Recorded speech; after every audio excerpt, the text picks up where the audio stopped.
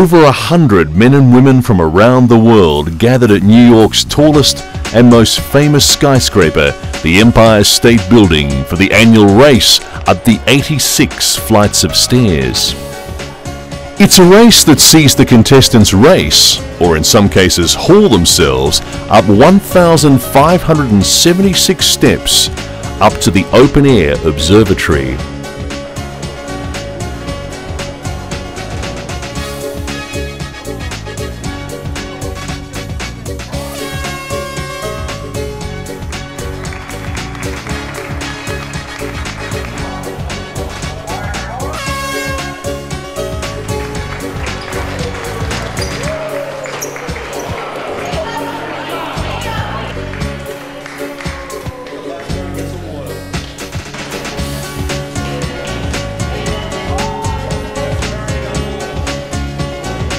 Despite the athletic prowess of the winners, it was the slowest runner who stole the race.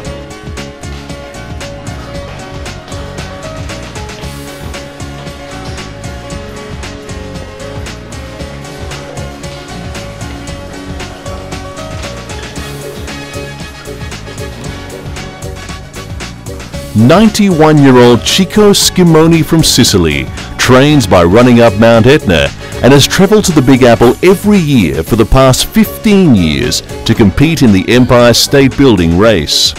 Even as the winners were accepting their cups, Schimoni was still huffing and puffing his way up the stairs, eventually finishing in 40 minutes and 2 seconds.